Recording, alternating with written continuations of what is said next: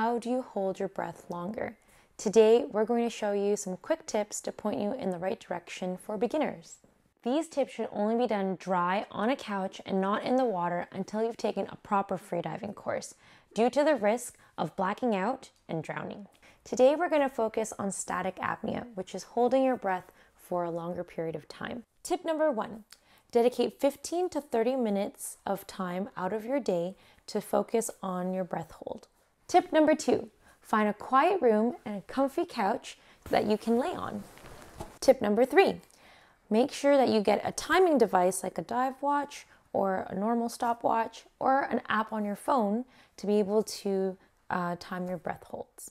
Tip number 4, eliminate as much distractions as you can. So make sure that your phone is on Do Not Disturb, on silent, or have it in another room. Tip number 5, focus on physical relaxation. Use pillows to help support your back and your knee. Like this. Once you're in position, ensure that you don't have tension on your neck, shoulders, or lower back, which is typically where people find problems relaxing. Once you begin your breath hold, maintain your physical relaxation by not moving your muscles, which includes not always constantly looking at your time or fidgeting, because any little movement wastes some of your oxygen. Tip number 6, mental relaxation. When you start your breath hold, you want to focus on the current moment, the present state. So don't think about the laundry, what you're going to eat, your exams that you're studying for, or your busy day at work. Here are some techniques to help you do that. Some people like to have absolutely nothing in their mind, and if a thought comes in, they kick it out. That's my husband's personal favorite, and I guess it's because there's not much going on in there anyways. Other people like to sing a song or count numbers, and that's my personal favorite. While other people like to visualize their favorite vacation destination or walking through their happy place. Or they like to think about they're floating in the clouds or in the middle of the ocean. Another technique that people like to use is focusing on the sound that's like the farthest in the room, a fridge humming, or the nearest sound in the room, like a fan that's nearby. And then they alternate between the farthest sound and the nearest sound to keep mentally relaxed. Each tip that we shared for mental relaxation might work for one freediver and might throw off another freediver. So what works for your buddy might not work for you. Go and explore, try it out. Let us know in the comments below what works for you. Tip number 7, time updates. Some people like to hear time updates while others do not. You can use a freediving app, a stopwatch, or your freediving buddy like this. This is a freediving training app, so you can focus on your breath hold and not have to worry about the time. 5, 4, 3, 2, 1. Some people, they don't like to hear time updates because it throws them off. When they hear a particular time, they compare how they felt when they did a previous breath hold, and then it throws them off. So try it out, see what works best for you. Tip number 8, don't hold your breath on a full stomach. It's actually best to do your breath hold before breakfast, but if you had a large meal, wait around 3 hours before you start your breath hold session. And bonus tip, don't forget to go to the bathroom before you start your breath hold session. Tip number 9, take a full breath. Fill up your lungs from the bottom all the way to the top, like this.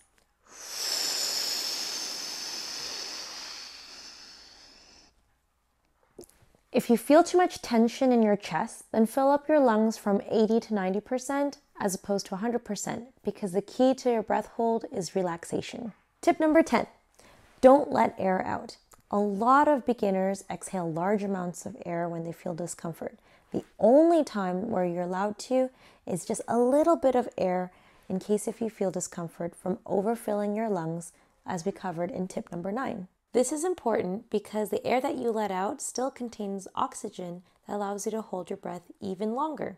Tip number 11 is to use training tables. So conventional CO2 and O2 tables that you can build on a typical freediving training app are really good because they give you a lot of breath holds and they're not too difficult, so you don't lose motivation. Okay, so this is a conventional CO2 table tailored for a beginner with a target breath hold of about 2 minutes.